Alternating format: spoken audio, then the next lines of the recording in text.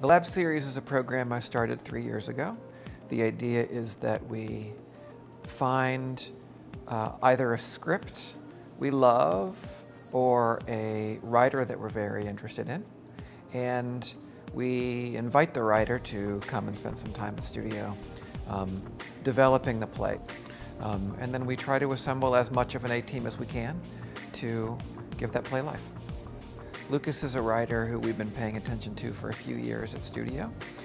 We've read a number of plays. Also, here was a writer we were interested in.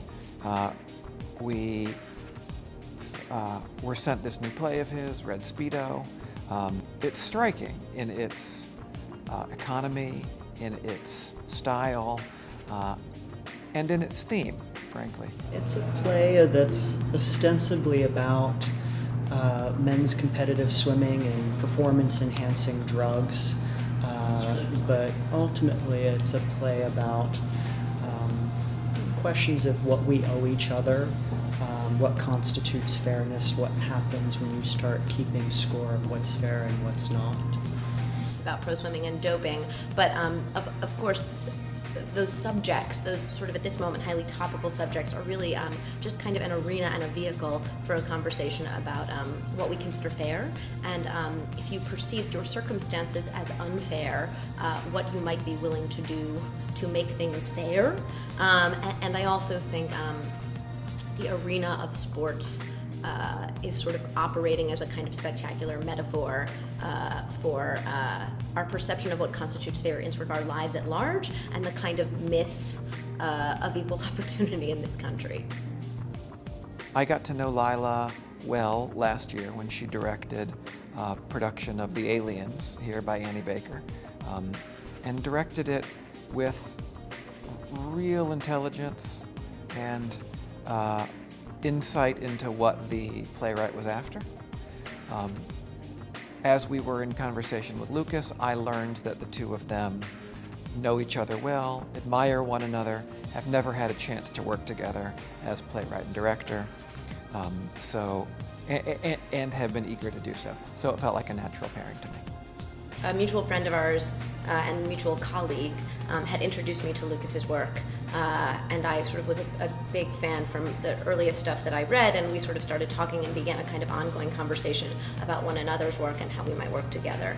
And I think what drew me to this play, which is a part of, I think, what's drawn me to most of Lucas's work, is that I think you read this play and you are very quickly aware of the kind of extraordinary degree of control that this writer is in terms of language, and there is a kind of propulsive linguistic velocity to this work that is sort of undeniable and I think kind of viscerally thrilling.